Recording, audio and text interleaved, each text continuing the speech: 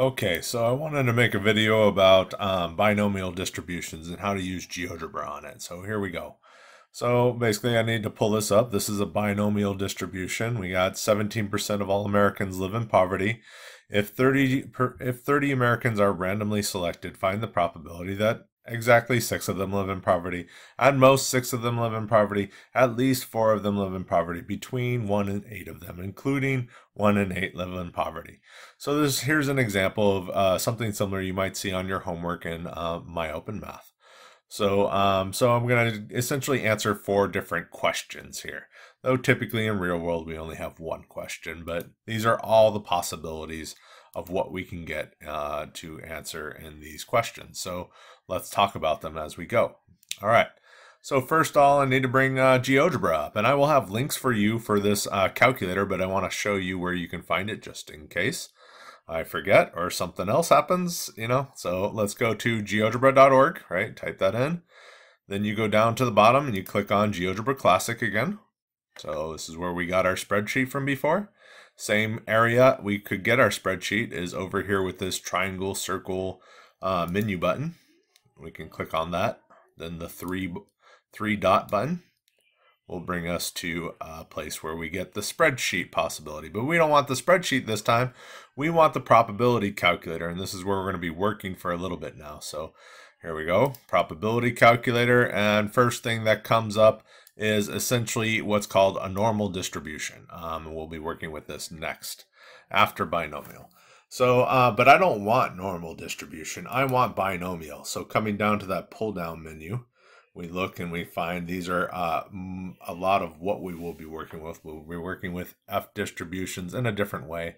Chi-squared distribution, the student T distribution, and that's about it. But we could get into Pascal and some other of these as well in this class, but we're trying to keep down your work.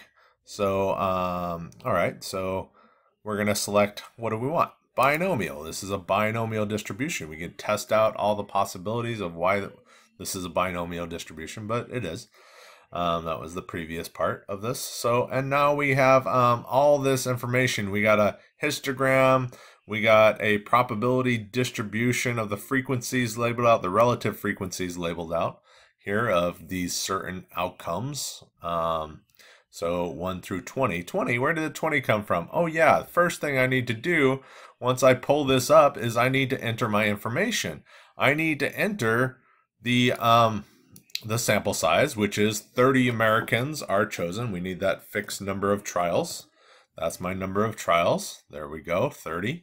And then I need the probability of success. So I'm throwing up air quotes. I know you can't see me, but I'm throwing up air quotes, probability of success. Is it really success to randomly choose somebody and have them be living in poverty? Not totally, but that is, right, air quotes, success. That is the outcome we want, is the desired outcome is this. Is still not desired. That's not a proper term. Anyways, you get my point though, right? It is not a desirable outcome necessarily, but it is what we are particularly looking at on the information we're trying to figure out. All right, so I enter my probability of success, which is 17% or 0.17 in there, and then I need to decide what the question is. So at this point, I need to say, okay, well, what is my question? So we're going to go over to the first part, A, which is exactly 6 of them. I want exactly 6 of them to be in there. So let's see. So it's kind of like, what do I do? So maybe if I just select 6 and 6. Oh yeah, that got me the column. Or if I do this. So this is always kind of preset on the in between category. So this is the interval, right? This is the less than symbol, the left side, or the right side, or the right, yeah, to the right. So, okay, so if you just put in between and you put in 6 and 6, there's also ways to come over here and just select things as you go, kind of thing. So you can even, like, if they are lumped together, you can select them for in between. So, but if you skip a little bit further away, it can't do multiple ones, but I could add up maybe different probabilities. It's a nice way to show it, and it shows it over on this histogram as well, which is really cool. So, okay, there's that portion. So what do I want? I want 6 and 6. I forgot what I was doing. I'm answering a question. Andre, come on. There we go, 6 and 6. This is the probability right here of getting the outcome of exactly 6. And a better way to write this than what GeoGebra has is the probability that a random variable x equals 6. So I'm writing it over here in my Word document. So this probability is equal to 0.1638 or 16 point, which is equal to, let me write it in percentage form, 0.1638%. 0.164 approximately. I'm sorry, 16.4% is how I should say that. And that is gotten from this number right here that we get just by, or we can look it over here if we're using the exactly thing. So this is my answer, right, that I have here. All right, and I will make those different colors. Well, so maybe not.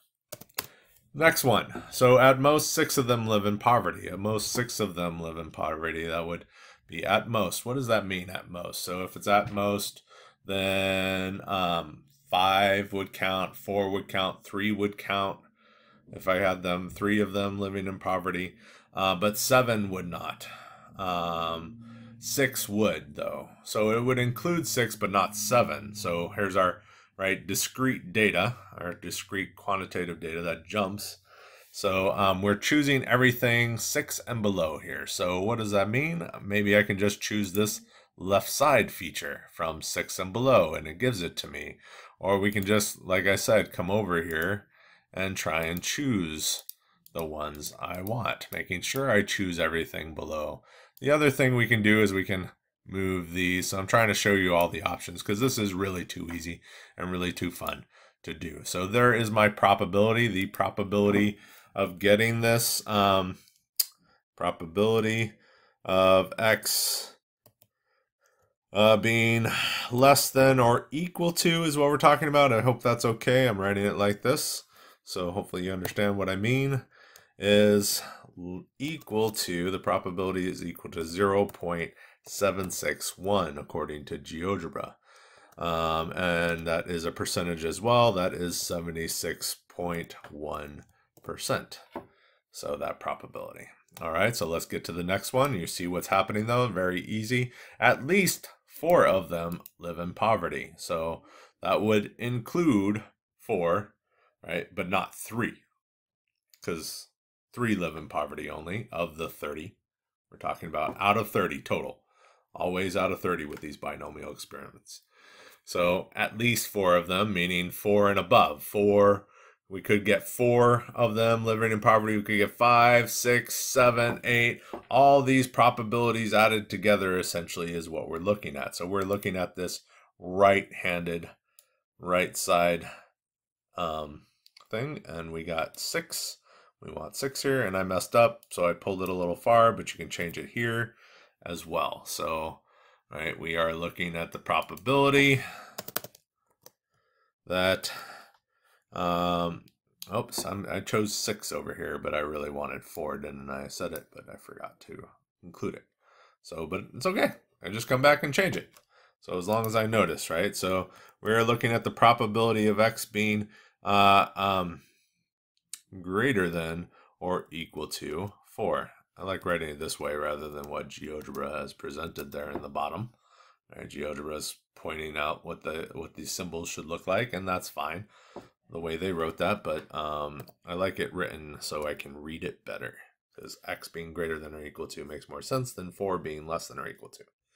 So what is this probability? It's 0.7748. This probability. I have 77.5 basically percent as the probability of living in poverty, of at least 4 people living in poverty, Americans.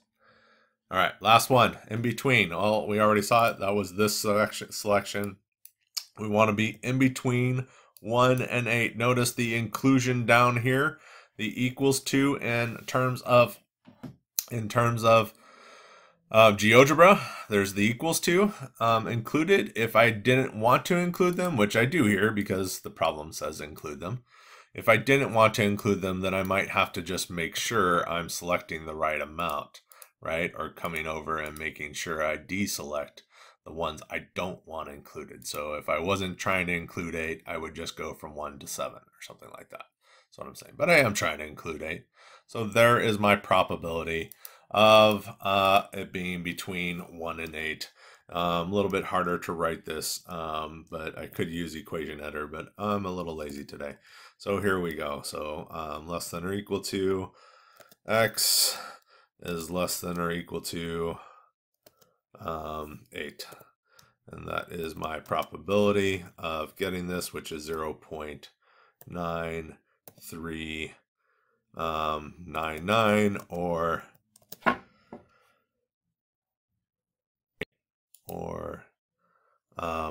sorry, messed up a little bit, or 93.99, basically 94% is what we're looking for. All right, that's it. I hope you enjoyed it. Bye-bye.